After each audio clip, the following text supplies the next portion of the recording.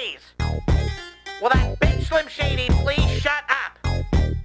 I repeat, will that bitch Slim Shady please shut up? We're gonna have a problem here. Y'all act like you never heard a whack person before. Rhymes are poor, 14 minutes are up, so I got one more. I had to come back and now I'm worse than before. I'll make you snore, cause my tired song is boring you. It's the return of the, oh wait, hold on, don't try that. You heard what he sounds like, you really gonna buy that? And Dr. Dre does everything, you idiot. How would I sound if Dre didn't lay the beats down? The world has had enough. Eminem sounding like a 12-year-old girl on helium. Look at him, walking around trying to kiss Dre's ass, trying to impress you. He's so weak though. I put Christina on blast on my new CD, cause I tried to hit on her and she rejected me.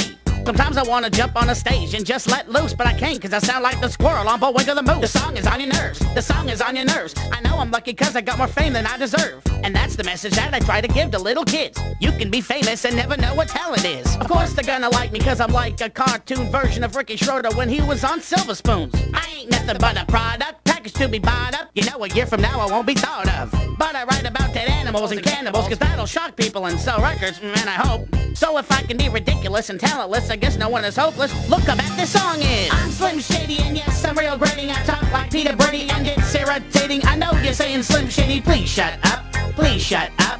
Please shut up. Well, I'm Slim Shady and yes, I'm real grating. I talk like Peter Brady and it's irritating. I know you're saying Slim Shady, please shut up. Please shut up. Please shut up.